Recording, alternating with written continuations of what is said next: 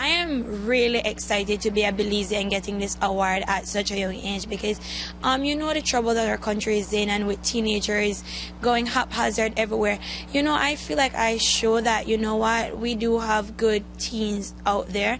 And so all the teens that is listening to this, I hope that they all see that, you know, we can do positive things in Belize as well. Talk to us about being an exceptional leader, what you do in your community, and how and what message you'd have for others out there that might want to emulate the same thing that you're doing. Well, the work that I do in my community is I work with YS, and I work with young ladies, disadvantaged young ladies, at-risk teens, and we do all the leadership skills, leadership workshops.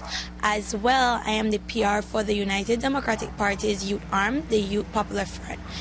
And that's hectic, you know, everything with politics is very hectic. And what would I like to say to other teenagers?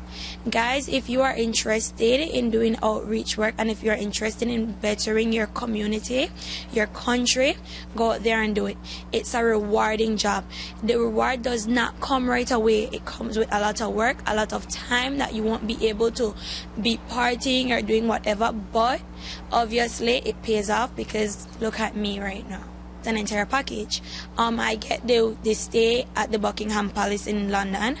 I also get a year worth of mentoring, and I get an online course from Cambridge. As well, I have an entire team behind me. It's not just me. I have my entire team in London that is behind me. Before every interview I call, you know, this is what I'm going to say, and it's amazing. So I am excited to be representing Belize. I love my country very dearly, and I'm excited to show that, you know, we do have positive young women